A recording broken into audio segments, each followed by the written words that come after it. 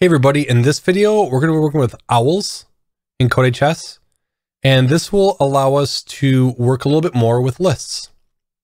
This one's actually really useful.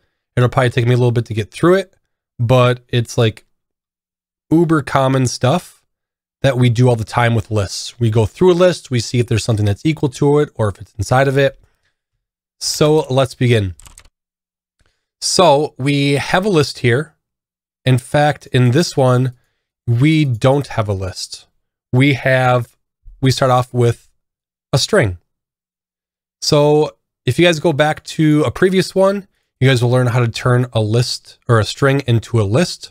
So I'm just going to start off and say, hey, this was at first a string that said, blue is the best. I like blue. And we'll just assume it's already a list. All right, so then what we want to do is ultimately we want to count how many of something there is inside of our list. And in this case, let's look for the word blue. As you can see here, we have blue here and we have blue here. So the answer is 2. But we want to make some kind of loop. So let's say for word in words.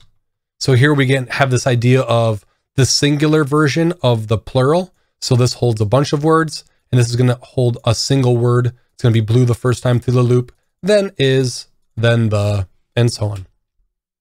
Now, this is the incorrect way to do this one, but it's a really valuable thing for other programs. And it doesn't quite work the best in this one, although we can get it to work. So we're going to say like, if our word equals blue. So if word equals blue, then we want to go ahead and, for right now, I'm just going to print like it didn't find blue or it did find blue.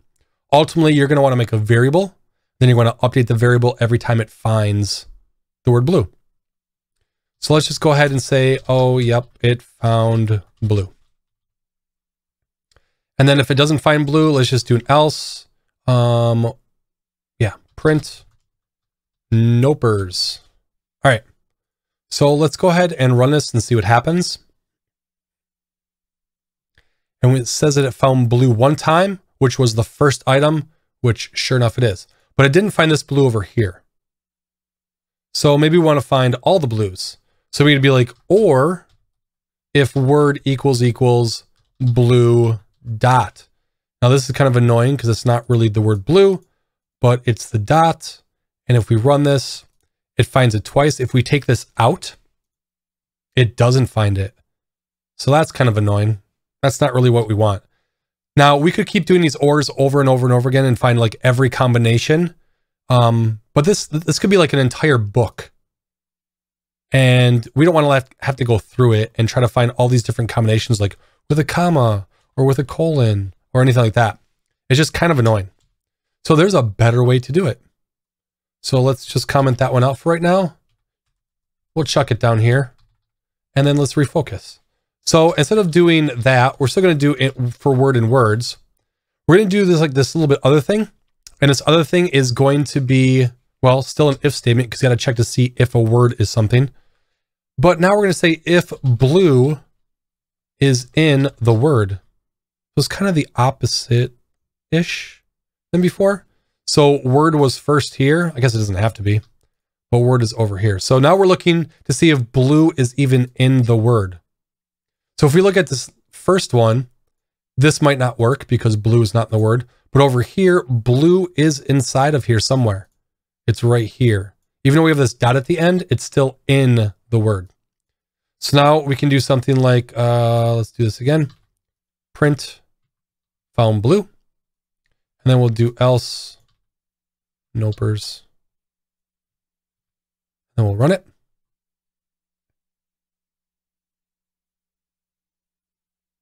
And we see that it found it one time. So it did find this one, but it didn't find this one over here. So we could do something like or blue. Then we can do in word again. If we look at this, it does find it. But this is still kind of annoying like it was down here. There's got to be a better way. And in programming, there usually is. So what we can do instead, like the only difference between these two is that one of them is capitalized.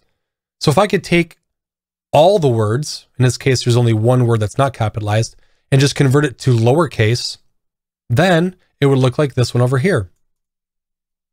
So I can get rid of this or statement, and I want to take the word and put it to lowercase.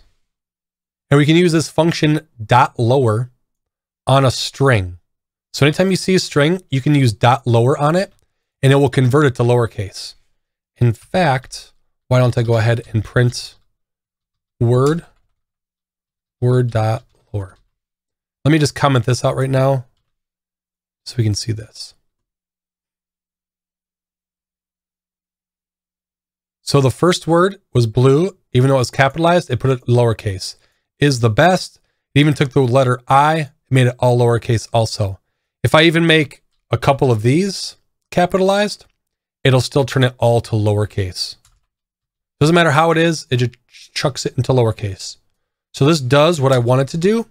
That way I can do something as simple as this and have one blue, force it to be lowercase, and just see if it's anywhere inside. And I run it, and now it finds both of them. And then your job in this one is to return the number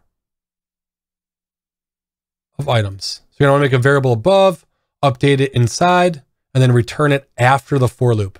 So usually it's always make it above the for loop, make a variable above the for loop, update it inside the for loop, and then return it below the for loop. And that should be enough, hopefully, to help you guys out with this one. Alrighty, guys. Have fun. Take care. Bye-bye.